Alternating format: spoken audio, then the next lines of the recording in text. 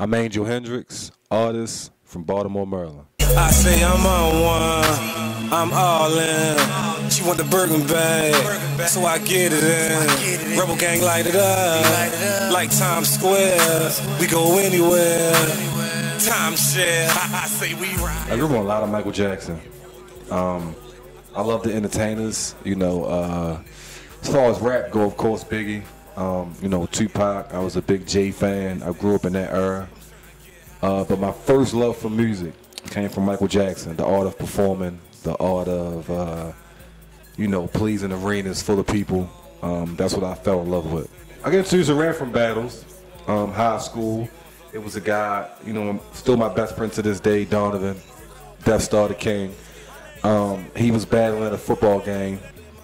And I fell in love with just battle rap. It's like cracking, and you can be who you want, and you still get to act a little bit. I didn't know what making music was. I didn't know that was gonna be my love. But I fell in love with just the art of, you know, I guess shit talking, in a way. Yeah, I did. A lot of people don't know that, but I got some notable wins. You know, I beat Maniac Dre. I beat Savage. I think a lot of people say I retired too late. A lot of people say, I mean, too early. A lot of people say, like, man, you should have kept going. But I found my real love. You know, I found the love of making music and, you know, making things that always in time. You know, a good song never goes nowhere. So that's more my aim now. All right, what was that transition like for you? Like, what prompted you to go from battle rap to being in that booth? I realized ain't nobody know my words. They knew that, damn boy, Angel killed him last time, but couldn't remember nothing I said.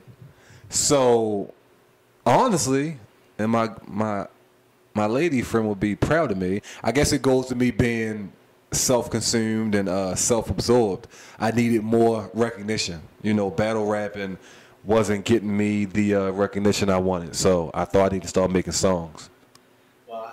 Nowadays, a battle rap band, like, yeah, it's crazy. Line for line for line.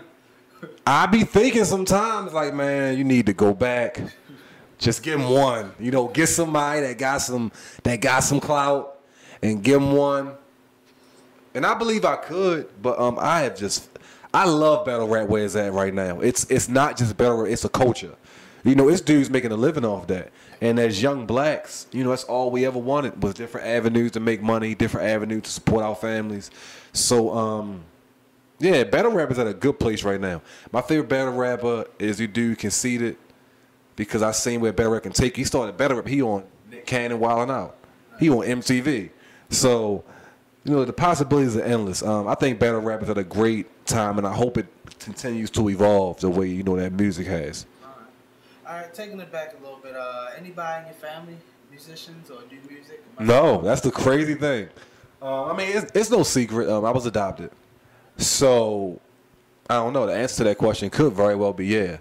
But I've always been the outcast. I've always done different things because, you know, naturally I'm not in my bloodline, but I love my family. They are my family. Family is not defined by blood; it's defined by time and devotion. And they've given me all that. So, yeah, I don't know. Not in my family I know now, but maybe out there somewhere. Maybe maybe it's in my bloodline somewhere. Hip hop was Big Papa. How'd you get introduced to Biggie? My mother. My mother straight East Baltimore. My mother straight East Baltimore. First song was Today's Agenda. Got the suitcase up in the Centra. Go to room 112. Tell them Laco sent you. I don't know what the name of that song is, but it was the first time I heard a story and understood it with a beat.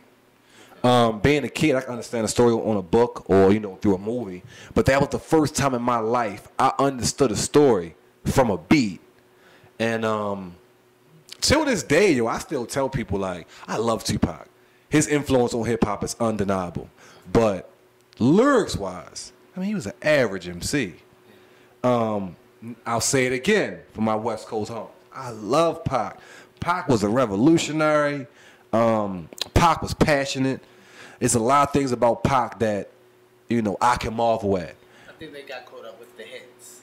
They did. He just had so many. They did. But they don't know if you put a whole Biggie CD in, you get bars from beginning to end. I'm talking about the things that we like today when we hear like, damn, he said this.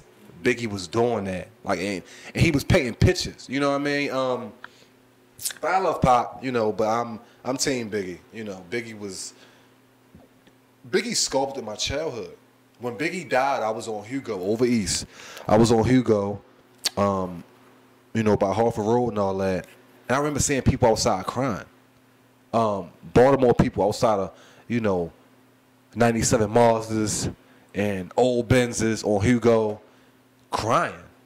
And some of the people had never met this man, but he had touched them that much that they had cried. I could only hope to, you know, get my legacy half the way that is. So Biggie's a huge influence to me. Can you remember the first song you made? First song I made was called Charm City. Charm City be more. That's where I be. The city where we ride and we rock them white tees. Yeah, I remember that. It was the free size white tee era. We was wearing them big ass t-shirts. And my man Death Star, the one I'm telling you about, he was in Sedonia, Garden Village. He was like, I heard they got a studio around here. At this time, I ain't thinking I'm ready for no studio type stuff, but I went in there and he said, well, I got this beat. You know, I made this beat and I want to see if you can rap to it. Now, before I even got to the beat, I battled 7 people. Killed them. All of them. I mean, they calling people, yo, come around here, man. Nigga in the basement think he nice, you know, come around here. Murdered all of them. Shout out to Young Easy and Young Nod. And, yeah, Charm City be more. That's where I be. That's all I remember. But that was my first song. My first time I heard myself recorded. And that's when I fell in love and became the most conceited person in the world because I said, damn, I like the way I sound. Like, I want to hear me all the time.